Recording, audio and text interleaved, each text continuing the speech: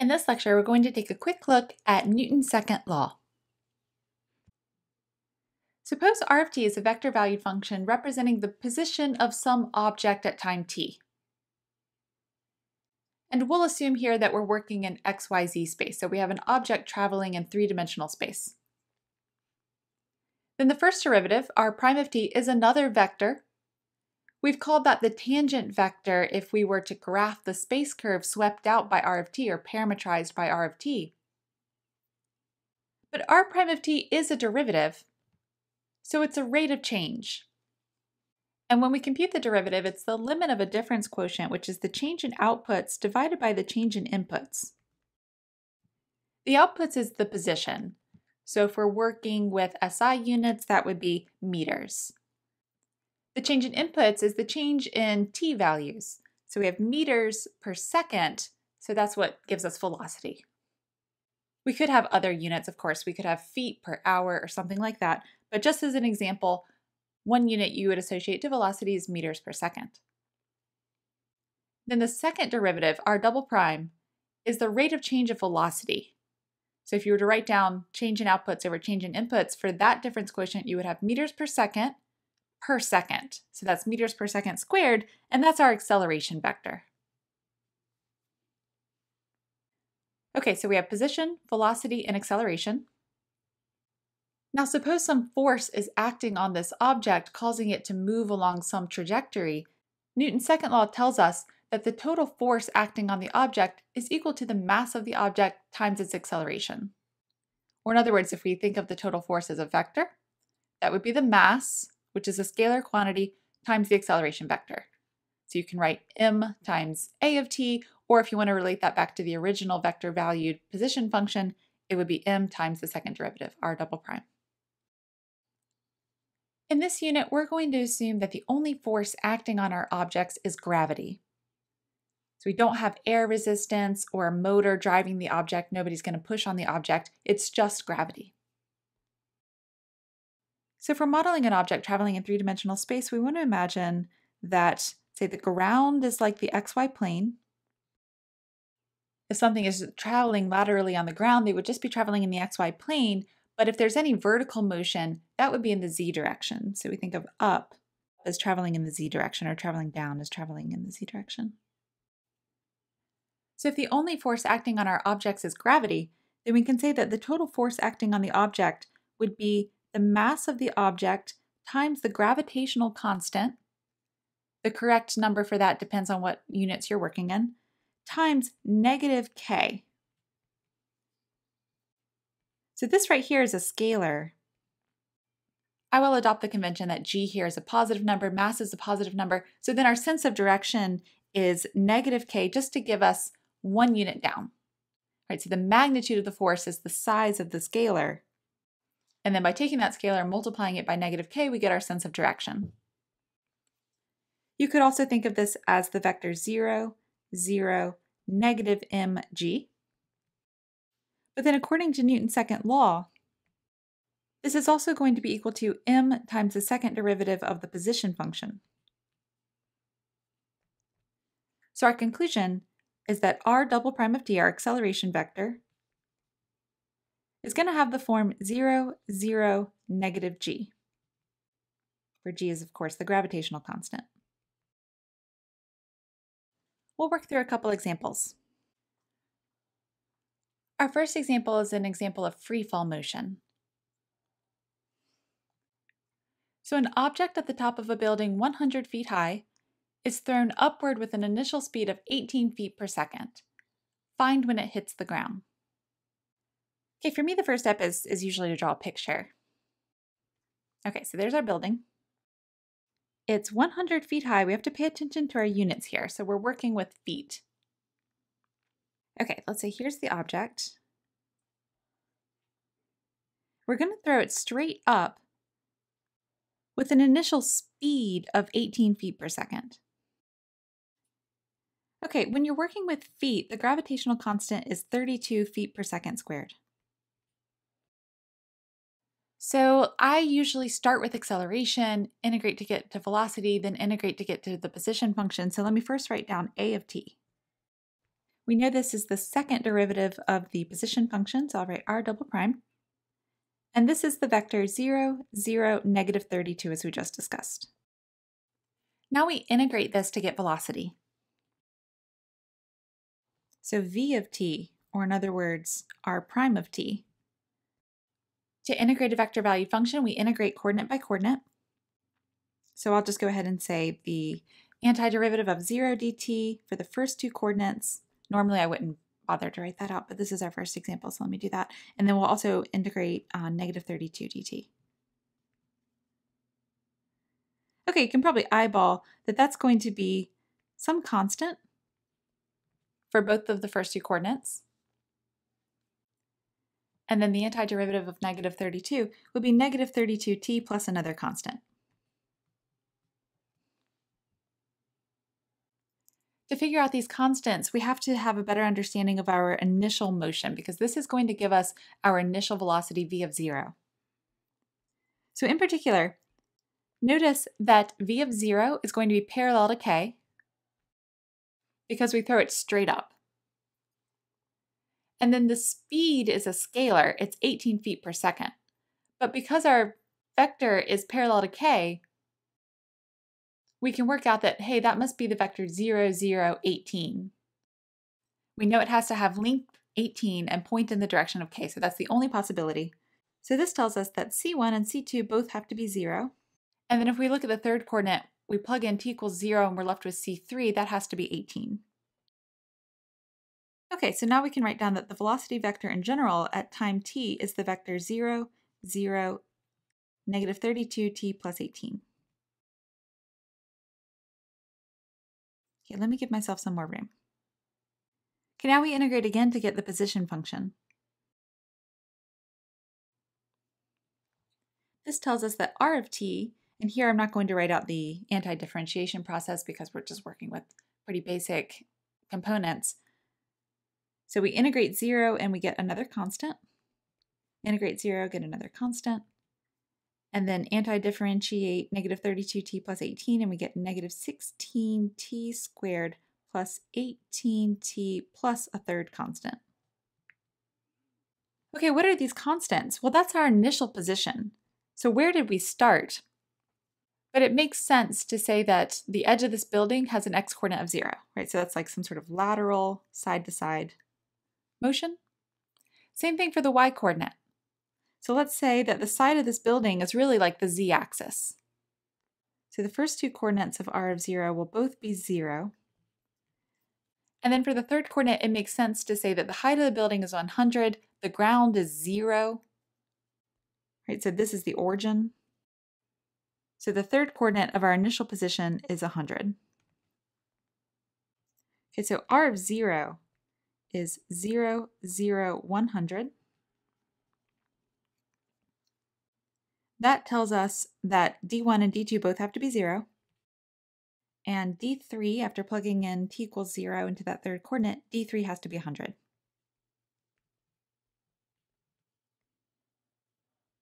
Okay, so now we can write down our position function. R of t is 0, 0, negative 16t squared plus 18t plus 100. If we were asked to find the position function, we would be done, but that's not what we were asked. We were asked to find when this object is going to hit the ground. In other words, when does it reach the origin? So let me go on to a new slide. We need to solve the question, for what value of t does r of t equal 0, 0, 0?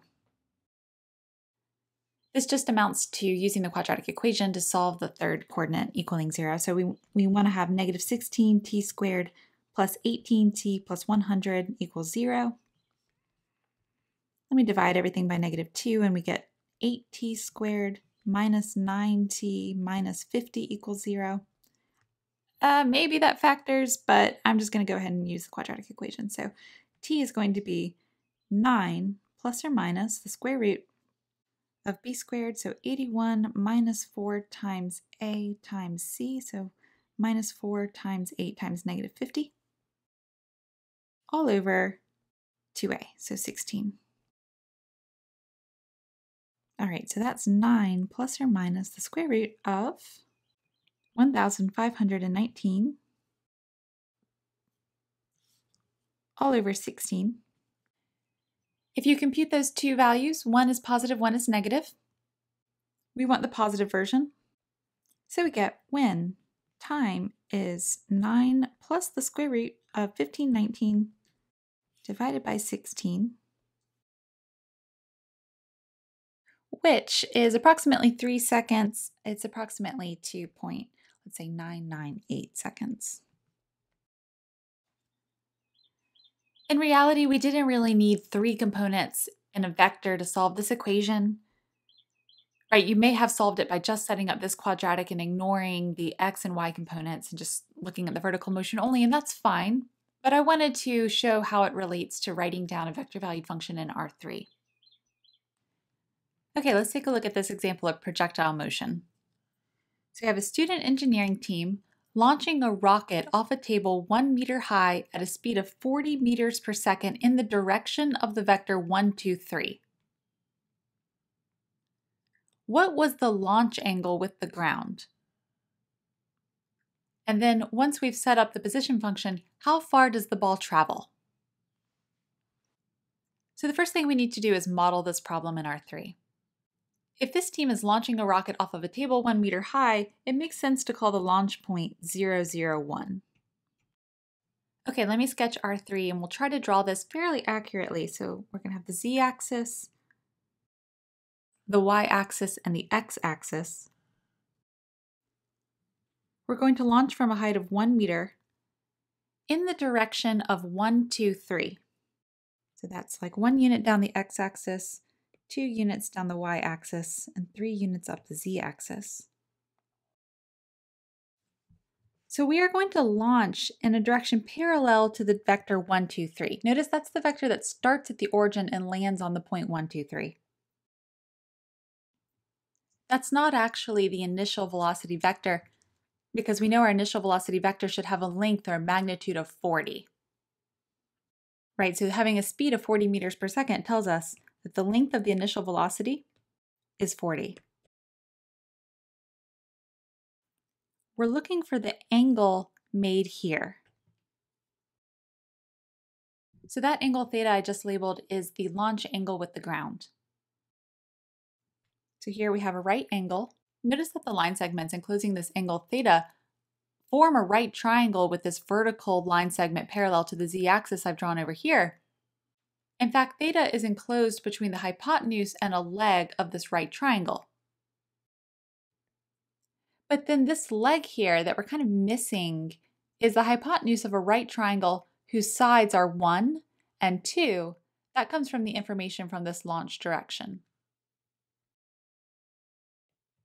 So that tells us that the length of the line segment that I drew in the first quadrant of the xy plane is the square root of 4 plus 1, or it's the square root of 5.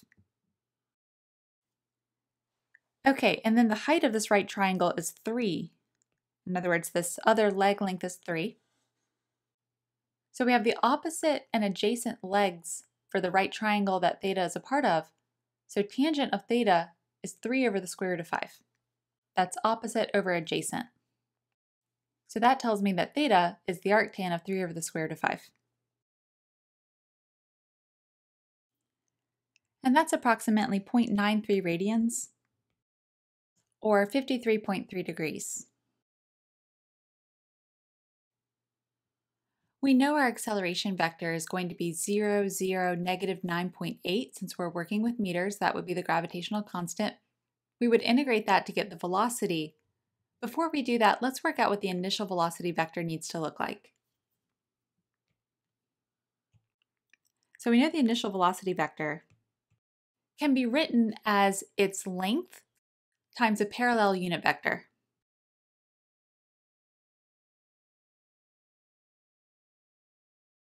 Moreover, we know the length of the velocity vector needs to be 40.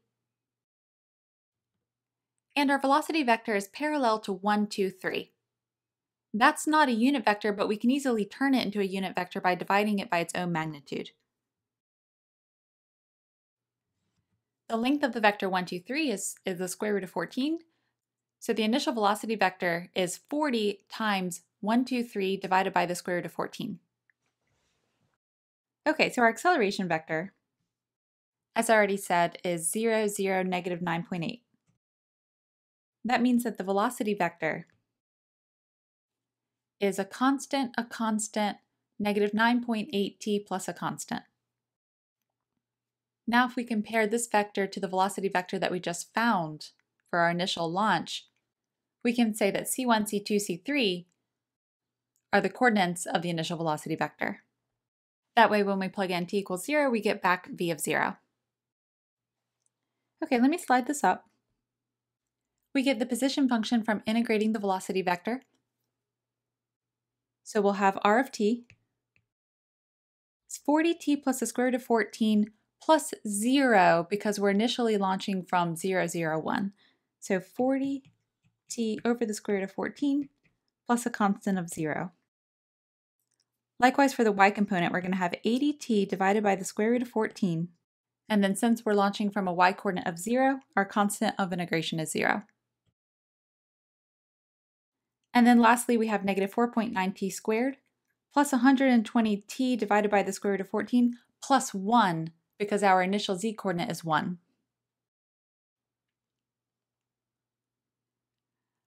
We still need to find how far the ball travels. So that question is actually asking, how far does this ball travel in the xy plane?